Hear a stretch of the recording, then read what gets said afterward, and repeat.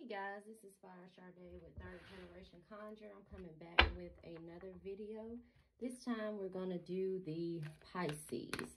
So I'm going to do this reading a little bit different. I am going to use my Spirit Oracle cards to do this reading, just because I want to simplify it a little bit, you know, and not try to make it too long. But if you don't know who we are a spiritual company. We specialize in spiritual supplies such as powders, baths, candles, oils, you name it.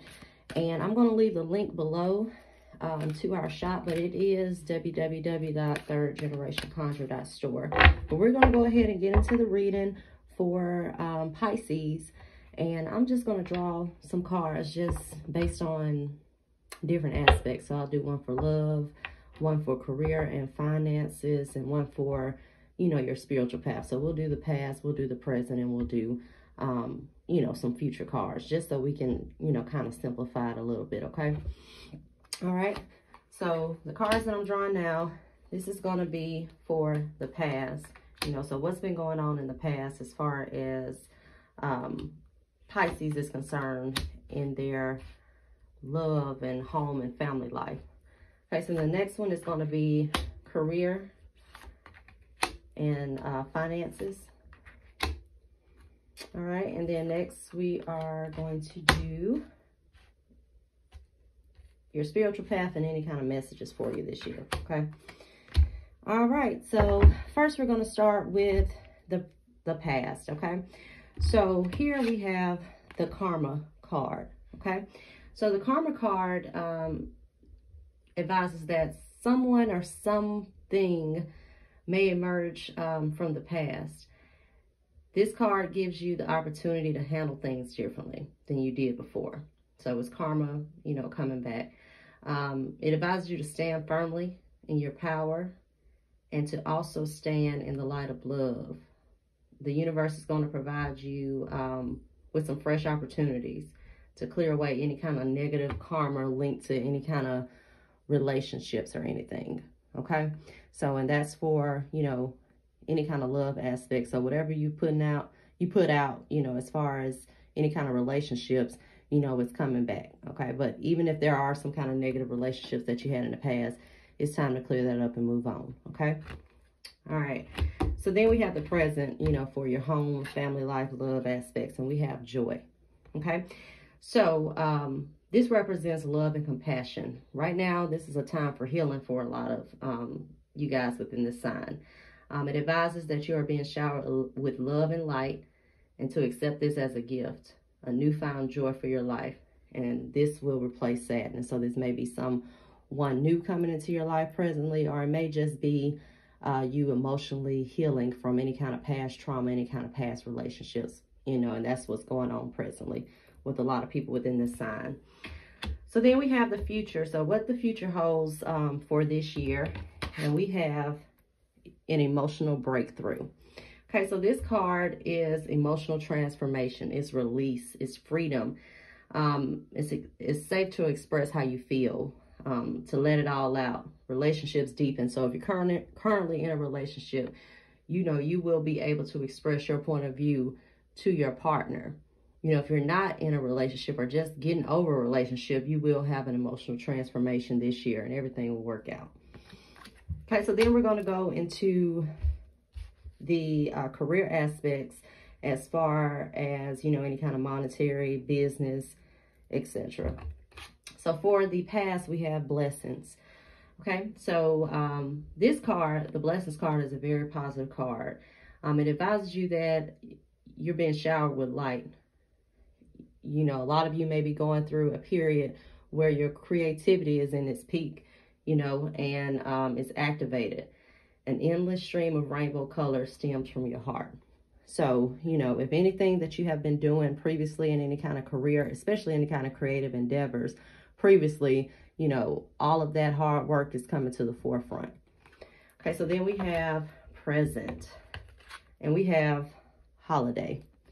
Okay, so this card is the spirit of the ocean. You know, and it states that the spirit of the ocean calls you, offers healing and much needed peace. It advises you to come to the water and connect with an endless flow of magic. It may advise that you may need a holiday So some of you may be feeling stressed out as far as your career is concerned, and you may need a little break. So it may be time to plan that vacation, take that vacation time, just kind of get yourself rejuvenated and, you know, kind of get your mind right, okay? So then next we have the future. And like I stated, this is for any kind of business, career matters, so forth. And we have the card of forgiveness. Okay, so what this card tells you is that time heals all wounds. It may be time to let go and forgive, not to be the victim. It also advises you to set yourself free and tells you that you are internally loved, and the love being offered will heal you. So if it's some kind of toxic job or something that you have going on this year, it may be time to let it go.